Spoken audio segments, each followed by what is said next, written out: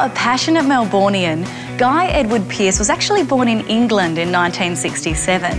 When he was 3, his family moved to Australia, and it was here that he developed his interest in performing. By 10, he was involved in local theatre and musical productions and already showed a talent for mimicking accents. But what many don't know is that as a teen, he also developed an interest in bodybuilding. And at 16, he won the Mr. Junior Victoria bodybuilding title. Now that's what I call multi-talented.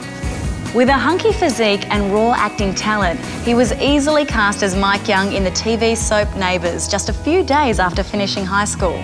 He played the role for 3 years, earning instant heartthrob status, and more TV roles followed on Home and Away and Snowy River: The McGregor Saga. Although blessed with a chiselled jawline and fashion model looks, after leaving Neighbours, Guy consciously shied away from the hunky lead roles, instead preferring offbeat projects. Then, in 1994, his first major film breakthrough came in the loud Aussie film The Adventures of Priscilla, Queen of the Desert. Guy turned heads in lycra and sequins, playing the bratty, spoilt, cross-dressing Adam. He's a fantastic, solid actor, and he does a lot of research, and he's like a chameleon. While Guy has admitted he's often anxious about his work and fame, one thing he's completely comfortable with is his feminine side, and he's not afraid to explore it through his work, obviously in Priscilla, and again in the Aussie gender-bending comedy Dating the Enemy. After all, he believes so much of being an actor is about how you respond to feeling fragile. I like the notion of balancing things, essentially, whether it be drama and comedy or pathos and, you know, whatever. He brings a real sense of the inner life of the character and the believability, and he's always different. And he doesn't do it with a sense of preciousness of leave me alone, I must get in, you know, don't talk to me, I'm Houdini. He comes on and he's done his own work. When he walks on the set, you know, when the camera turns, he's absolutely in character and absolutely spot on. The success of Priscilla led to Hollywood, and Guy landed his first US role in the Oscar-winning LA Confidential, playing the priggish cop Ed Exley. But it was fellow Aussie co-star Russell Crowe that got all the sex symbol attention. Unfazed, Guy took on a range of anti-sex symbol roles, playing a cannibal in Ravenous, a straight-laced prosecutor in Rules of Engagement, and a brain-damaged Leonard Shelby in the mind-bending noir Memento, directed by Christopher Nolan. So was working with the legendary director part of the film's appeal? He has an incredible ability to deconstruct things, deconstruct movies that have been made before and analyse them, and really he's just got a wonderfully sort of sensitive perspective on detail and what makes a person tick, you know, and obviously a very interesting perspective on this character because he's in such an extreme state. Continuing to throw himself into roles that didn't capitalise on his good looks, he then starred as the villain in The Count of Monte Cristo. Instead of flashing a white movie star smile, he was intent on displaying extremely bad teeth for the role. And he really went the extra mile when filming the sword fighting scenes, even getting himself injured. Jim managed to actually wound me. I'll show you if you like. Just a little, just somewhere down there. These are the things that, you know, that you have to put up with as an actor. But Jim's great, don't get me wrong. Whereas I'm really erratic and emotional and a bit psychotic, you know. Next, Guy gave action a go with 2002's lukewarm special effects-fuelled Time Machine. Guy threw himself so far into the dark role that he injured himself again, breaking a rib. You know, it was fun, it was gruelling, and it was interesting for me because I had to keep reminding myself that I was kind of making a big kids action movie, you know, or adventure film, which is not usually the kind of thing that I would do. Although Hollywood has offered many exciting challenges, Guy loves the opportunity to return home to Australia to work, like in The Hard Word. If I can find something that I enjoy doing at home and is, I suppose, allows me to be creative or inspires me in a positive enough way, then I'll always much rather work at home than work away. As Dale in The Hard Word, he had to play a broad range of emotions, going from being funny to gravely serious and quite maniacal. So did he find this type of character challenging to play? In one way, it was a challenge, but at the same time it wasn't, because it was written so beautifully by Scott in the first place, you know, that he'd tread that line between, as you say, sort of maniacal behaviour and this kind of, you know, just a sort of kick-back, wry sense of humour, which I think is something that is very innate in the Australian culture anyway.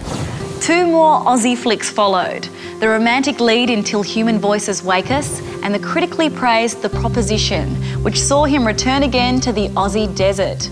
So were there any similarities to his previous experience working on Priscilla? I mean, obviously the subject matter was completely different. So, you know, I think the experience that my character was going through in this film was vastly different to the last experience in the desert. So that really kind of dictated it. But both were very pure kind of experiences. So on some level they were similar, you know.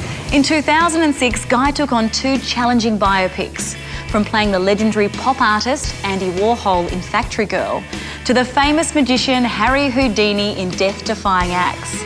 Playing real people, he was determined to portray them authentically, and in both cases really immersed himself in the characters, both mentally and physically.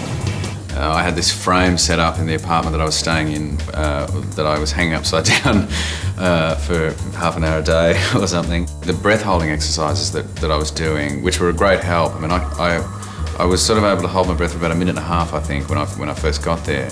And then after half an hour or something with this guy, the guy that I trained with, is able to hold he's like the English champion. He can hold his breath for like 7 minutes or something, which is really bizarre. He just gave me one exercise to do, and suddenly I could hold my breath for 2 minutes. So really, it's quite astounding, you know, the stuff that I learnt as far as what we can actually do to ourselves to transform. When you think of the film he came off before he did Death Defying Acts, he was playing Andy Warhol, and he was this thin. And, you know, you see pictures of Houdini, and he's pretty buffed. And Jill told me that he'd been doing a lot of work in the gym to build up, and I went, wow, that's a lot of building up to do in such a short period of time. And he did, and he's that kind of actor. He throws himself into a role. And Guy probably didn't tell you this, but in the end, his scenes underwater, he could hold his breath longer than our stunt guy could. And he learnt to get out, he got out of the straitjacket. We didn't trick it. I mean, truly, Guy can now go up the road just about and do half of Houdini's act, which is really nothing like Guy as a person, because Guy is actually very shy and retiring and doesn't want to be noticed. Throughout his career, Guy has taken on a number of big-budget Hollywood films with varied success and has found more praise doing left-of-centre indie films and revealing his character's dark sides. So does he now purposefully avoid doing the big Hollywood blockbusters? Not necessarily. I mean, I've been asked to do some in the past and they haven't necessarily been great, and if they've been great, they'll usually offer it to someone else. So, I mean, I'm doing an Adam Sandler film at the moment, so that should be a bit of a blockbuster, I imagine. Looking at Guy's career and preference for avoiding the mainstream, you'd never expect him to end up in an Adam Sandler film. So did he enjoy the experience? It was a lot of fun, yeah. It was really silly and, quite a change from things that I'd done before, and you still take seriously what you're doing while you're doing it, but it was very loose, and it's a bit like kind of being with a group of school friends, just making it up as you go along, I mean, I find every role I play brings out my inner child in a way, I think I need that in order to kind of get to where it is you've got to get to, but this, I think, probably brought out my outer child. Although Bedtime Stories was a lighter film, he still played his trademark dark and twisted bad guy character. Someone said to me the other day, "Oh, you do nasty very well."